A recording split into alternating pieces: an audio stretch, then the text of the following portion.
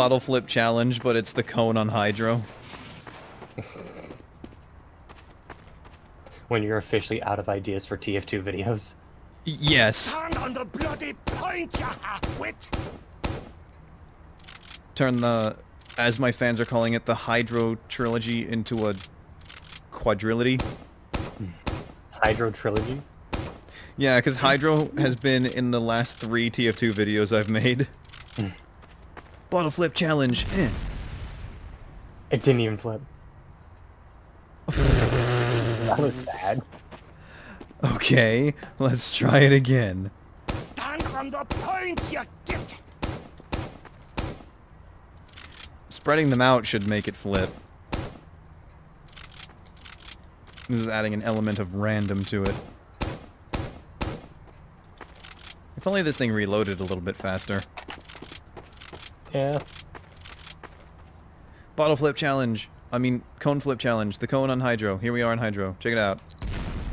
Oh my god! This doesn't work! Melee it. That'll flip it. I'm trying to see if that texturing problem is happening, but I'm not seeing it. Yeah. Gmod thing. I'm not meleeing it. It's gotta be with stickies. Maybe I'm using too many? Nope. Oh my god! Okay, it's at an angle now. It's actually kind of satisfying watching these things float through the air. Oh yeah, Black. Real Hydro definitely doesn't have arrows. They need to be brighter and glowier. Fucking pea-brain playtesters. They need to make it full bright.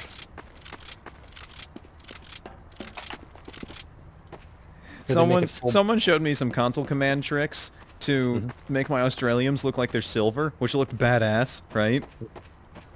Unfortunately, there was one map that conflicted with that made the water missing textures. And it's weird, because the water was only affected on this one map and no other map. It was Hydro. It was Hydro? It was Hydro. But that just... It just slid the fuck up the hill! Oh. You can't flip this! This is a challenge! I can't even get it to flip. You know what?